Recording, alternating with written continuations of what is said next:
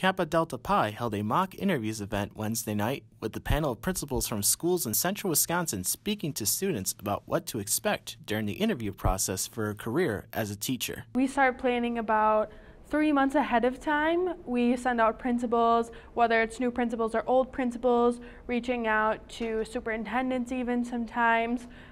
We try to have a good average between secondary, elementary, and middle school, and K through 12. Students were able to ask many questions during the panel discussion.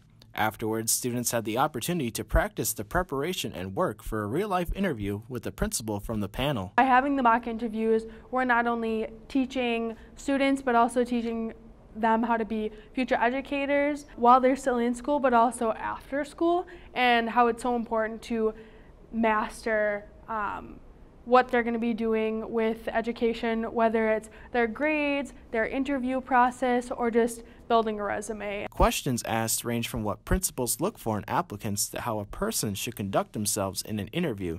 Organization President Kaylee Shalinsky hopes that students were able to get a lot out of this event. What I hoped that others get out of this event is just how to go into an interview and what you need to prepare for an interview, and what, like we were talking about in some of the questions, were what are the pet peeves of a principal looking for a candidate. So now I know, don't say ums, yes, sos when I'm in an interview. Shalinsky would like to see the organization continue to put together events like mock interviews that will be beneficial for students to become future educators. I hope the exec team next year also does that exact same thing, and they improve and learn and succeed as future educators of themselves. This is Michael Wengrzyn reporting for SBTV News.